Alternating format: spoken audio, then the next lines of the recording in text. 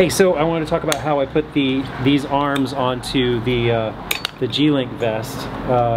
The first thing I do, they're a little tricky if you're first starting out, but I have a little bit of a technique, is I find the little cotter pin and I'll pull it. And you'll see, like, you can pull it one way and you can't get it very close, but if you turn it around and you pull it in close to your body, you can get this connection, this socket block connection, right by the buckle against your body. And then you hold it with your left hand and then pick up the arm and flip it over. And then I can insert it, push down a little bit of pressure just so I can find the little cotter pin again. And then I can see the hole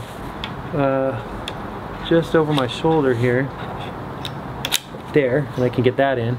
And then I tuck this up under my arm, because if I let go, it's just gonna fling around to the back. And then you have to like try and grab it and you'll hit something. So I keep it tucked up under my armpit.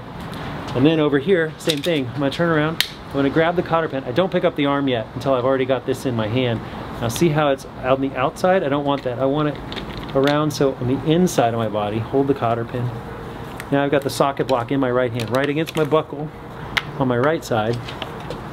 Then I'm gonna go pick this guy up with my left hand, flip it over, put it in, put a little bit of downward pressure with my left hand.